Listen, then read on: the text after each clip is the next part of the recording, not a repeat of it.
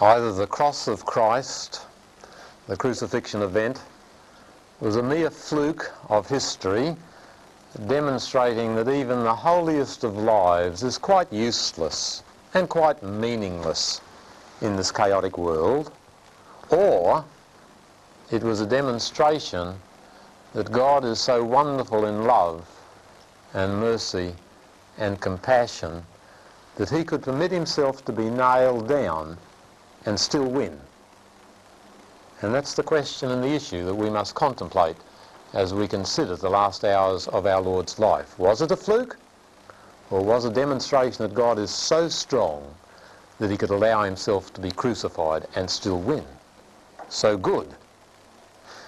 Today we're going to look at the trials of Christ, but I want you to notice what happened on the eve of the trials as he was led from Gethsemane. So we're going to look at John chapter 18. It tells us in verse 3 that Judas, procuring a band of soldiers and some officers from the chief priests and the Pharisees, went there, Gethsemane, with lanterns and torches and weapons. So here is a crowd, over 500 in number, coming with torches to find the light of the world. And they're led by a disciple.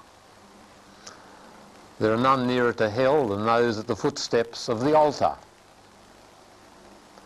The reason why a great number of very good people will have nothing to do with Christianity is because there are so many bad Christians. And Mahatma Gandhi was asked, "Why are you not a Christian?" He said, "Because of Christians." Most religion is bad religion. But remember, you never find a counterfeit $13 note. Counterfeits only exist where there is a genuine. Lilies fester worse than weeds. It is the very best things that become the very worst. A stench on the road doesn't come from a rock, but it comes from something living that has died. And in the reference to the betrayal by Judas, as he kisses Christ in Gethsemane, we see the warning that to be religious is either to become much better or much worse. The religion of the cross will lead us to become much better, to reflect our God.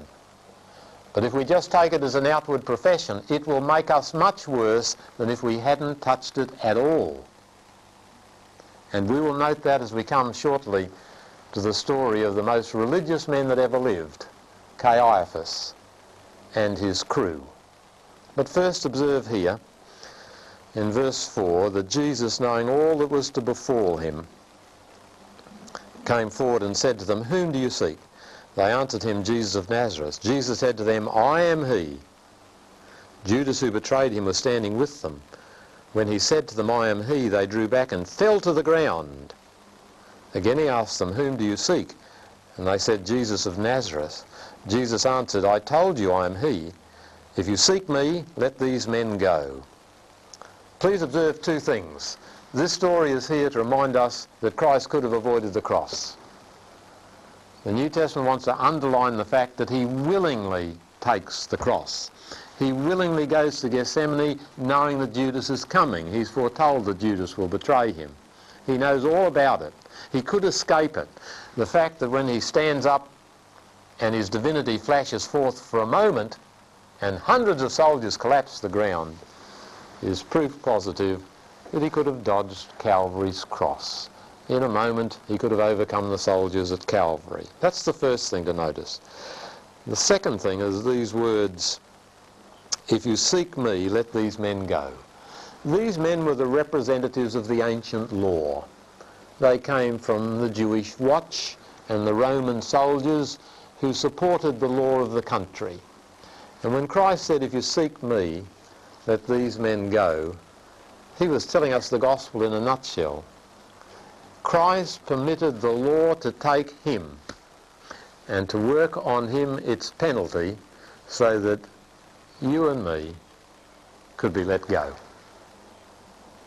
If you seek me, let these go their way. He's acting out the whole meaning of the cross. he will let the Lord take him and crucify him and bury him in order that we might be let go. That's the important thing. Let us now notice the matter of the trials themselves. Come back to Matthew, if you would, and please observe in chapter 26, in verse 57, then those who had seized Jesus led him to Caiaphas the high priest, where the scribes and the elders had gathered. Then in verse 59 it says, now the chief priests and the whole council sought false witness against Jesus, that they might put him to death. But they found none, though many false witnesses came forward. At last two came forward and said, this fellow said, I'm able to destroy the temple of God and to build it in 3 days. The high priest stood up and said, have you no answer to make? What is it that these men testify against you? But Jesus was silent. And the high priest said to him, I adjure you by the living God, tell us if you're the Christ, the Son of God. Jesus said to him, you've said so, it is so. But I tell you, hereafter you'll see the Son of Man seated at the right hand of power, coming on the clouds of heaven. Then the high priest tore his robes and said, he's uttered blasphemy. Why do we need witnesses? You've now heard his blasphemy. What's your judgment? They answered, he deserves death. Then they spat in his face and struck him, and some slapped him, saying, prophesy to us, you Christ. Who is it that struck you? Here's the most important interview of all time. The most gifted, the most enriched, the most privileged people of religion that have ever existed until that time are trying the Son of God. The issue becomes one of tradition versus truth. Caiaphas and his glorious regalia is at the head of 20,000 priests. He's in control of what happens at the temple. He runs Judaism. He claims he's there to save the people. But now there comes another saviour. And the hierarchy is going to have to choose between one saviour and the other, between Caiaphas and Christ. The problem is, and there's no way out of this catch-22 except the gospel way, the trouble is this: religious proclamation does call for order. God's a God of order. There needs to be organisation, and there needs to be leadership. But on the other hand, all order tends to decay, to ossify. Institutions become idolatrous. They become self-worshipping. They turn means into ends. And the essence and the spirit dies out of the institution, and then the institution is dead. So wherever you have order but no spirit, it's dead. But if you have spirit and no order, it will die. So here's the problem with a fallen humanity. We need organisation. We need leadership. But unless the gospel is central, unless Christ is always at the heart of things, the institution decays. And soon it's the institution against Christ. Soon it's tradition against the truth. Soon institutions crucify people. And the truth is buried, that the institution might live. This has happened in all the ages.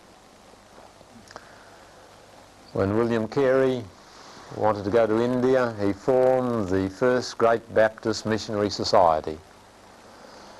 But after he'd been ministering in India for nearly 50 years, men changed back home, and people took over that society who were interested in statistics and traditions. And soon William Carey, in the heat and the trials and the troubles of Indian missionary endeavour, finds there's no sympathy at home. He has to separate himself from that group, the group he'd founded. John Wesley was told he was too enthusiastic, and the Anglican Church lost him and Charles who wrote thousands, literally thousands of beautiful hymns. They were considered too enthusiastic, and so that's how the Methodist Church was born. Wesley had no wish to leave the Anglican Communion, but the Anglican Communion had ossified. It had become a self-worshipping, self-perpetuating institution that turned means into ends. And so the truth was crucified, and we got Methodism. The years went by in Methodism, and there was a talented young couple called Catherine and Bill. Their last name was Booth. And when the organisation of Methodism began to determine and decree that William Booth could only preach within a certain circuit, not go outside of it, when they did that, the Salvation Army was born. So this is a tremendously piercing and vital theme that the Bible draws to our attention, that religious institutions, unless they are constantly reforming through the gospel, will ultimately crucify the Lord that established them. How sad and tragic it is. In this story, he who is the truth is confronted with false witnesses. Everything about the trial is illegal. It was illegal to hold trials at night, but he's first tried at night. It's illegal not to have counter witnesses, but all the witnesses are on one side. Everything here is illegal. Notice that Jesus responds to the admonition to say whether you're the Son of God. When he says you've said so, that was an idiom for that's true. And he quotes Daniel 7 about the Son of Man seated at the right hand of power and coming in the clouds of heaven. Please notice this text. It's a key text, verse 64. I tell you, hereafter you'll see the Son of Man seated at the right hand of power and coming on the clouds of heaven. At that point, he's standing. He says, soon you'll see me coming enthroned. At that point, he's a prisoner, about to die. He says, when you see me in the future, I'll be coming as God. At that point, he's being judged. But he says, the time is coming when I will be the judge. One of the Gospels puts it this way: nevertheless, from now on, you will see the Son of Man coming in the clouds of heaven on the right hand of power. He came at the resurrection, when the earth shook. He came, in a sense, at the destruction of the city of Jerusalem, where once there'd only been 3 crosses outside the city. Now there were thousands. The Jews who'd rebelled against Christ and said, his blood be on us and our children, they swallowed their jewels. The Romans were besieging them. At night they crawled up over the walls where the Romans were waiting, and they caught them, they cut them open, they took out the jewels, and then they strung them up on crosses. Jesus came in 70 AD with the destruction of Jerusalem. He came at the fall of the Roman Empire. He came at the time of the French Revolution, when the church owned 1/3 of the land and most of the wealth and were neglecting the common people. He came again in the Russian Revolution, though it became a scene of terror. But Christ forever comes to shake up the world so that people are forced to make decisions and to turn to the true privilege of service, the reason for our existence. Hereafter you'll see the Son of Man coming in the clouds of heaven. And the high priest tears his robes, and thus he symbolised the tearing up of Judaism to take place in his day. He was forbidden to do that, but he did it. Then it says they spat in his face and struck him, and some slapped him. And another of the Gospel says they blindfolded him. Please observe that everything that happened to Christ is what we deserve. Christ is a sign to all of us. Because we're proud of our appearance, he spat on. Because our ears itch for flattery, he hears curses. Because we've abused our liberty, he's tied to a pillar, and his hands are bound. Because we've loved the wrong things, his side is slit open just under the heart. Because we've used our minds to think bad thoughts, his brow is pierced with thorns. Because we've carried idols, so to speak, his back is whipped. nothing happened to Christ but what deserves to happen to me and to you. So we see him here as our substitute and as our representative. Remember, the key meaning of the cross is if one died for all, then all died. 2 Corinthians 5:14. God has made him to be sin for us who knew no sin, that we might be made the righteousness of God in him. As it puts it in Romans chapter 5, it says, while we were yet sinners, we were reconciled to God by the death of his Son. That's Romans 5:10. While we were yet sinners, we were reconciled. Before we were born, we were reconciled. Long before we were converted, we were reconciled. It's a matter of whether we'll accept it. While we were sinners, we were reconciled. Yes. When did the lamb die in Egypt? Before the Exodus. It didn't wait till they were in Canaan. The lamb died while they were still in captivity. The first Passover. And as the first Passover lamb died while the Jews were still in bondage, so Jesus died for us while we were still in the bondage of sin. And the meaning of the cross is that he took my place.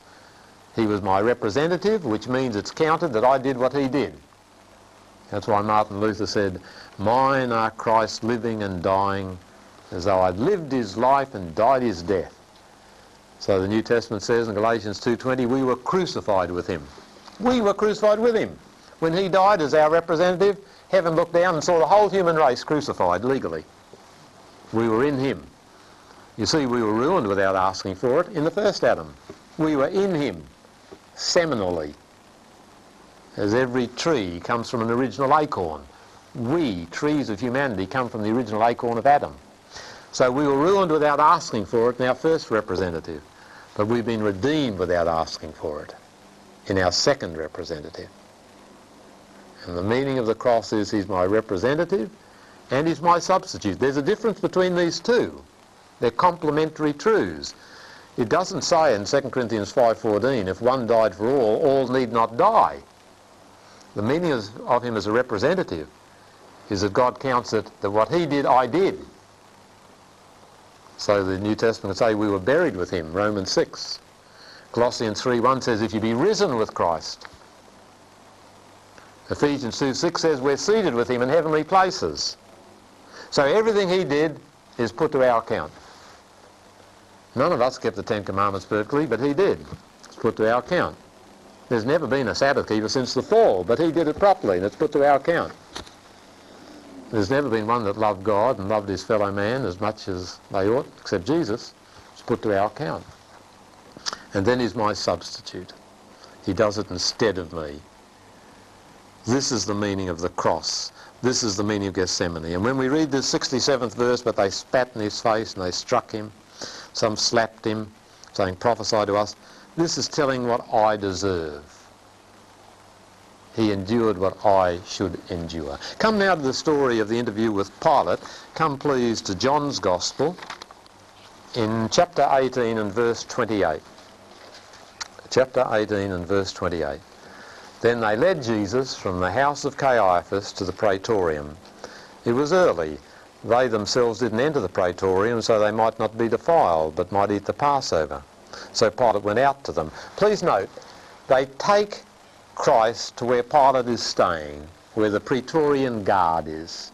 But these hypocritical Jews who are about to murder a righteous man, who don't try him fairly, who bring in false witnesses and bribe them, these hypocritical Jews won't step over the threshold with Christ. They shove him through the door into Pilate's house. That's what it means when it says in verse 28, they themselves didn't enter. And notice that they might eat the Passover. These Jews were the most zealous religionists of all history and the most rabid and murderous bigots of all history. Again, I say that if our religion doesn't make us better, it makes us bitter and it makes us worse. And the Jews are so religious that they will not cross over the Gentile territory lest they be defiled, yet they crucify an innocent man. They crucify him and then they go home to keep the Sabbath. That's a typical example of poor religion. When people become secondary and the church has hirelings rather than shepherds, then you know the religion has gone into deterioration. Because true religion has shepherds, not hirelings. Shepherds care for the flock. These shepherds only cared for the fold, the material fold, the institution. Religious, but hell-bound. Verse 29. Pilate went out to them and said, "What accusation do you bring against this man?" They answered him, "If he wasn't an evildoer, we wouldn't have handed him over." Pilate says, "Take him yourselves, judge him by your law." The Jews say to him, "It's not lawful for us to put any man to death."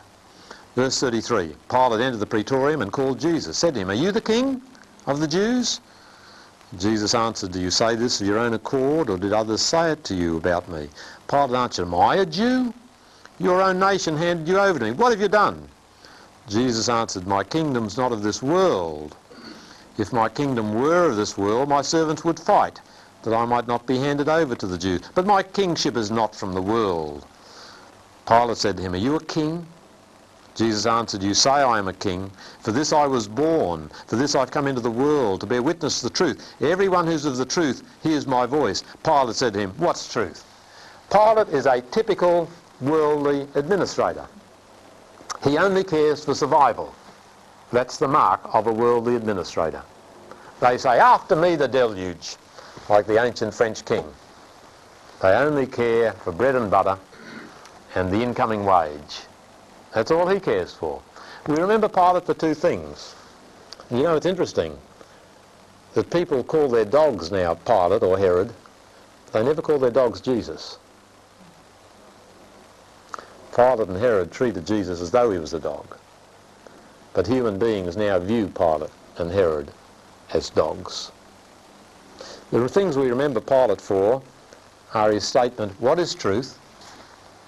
and "Behold the man." There he answers his own question. What is truth? Behold the man.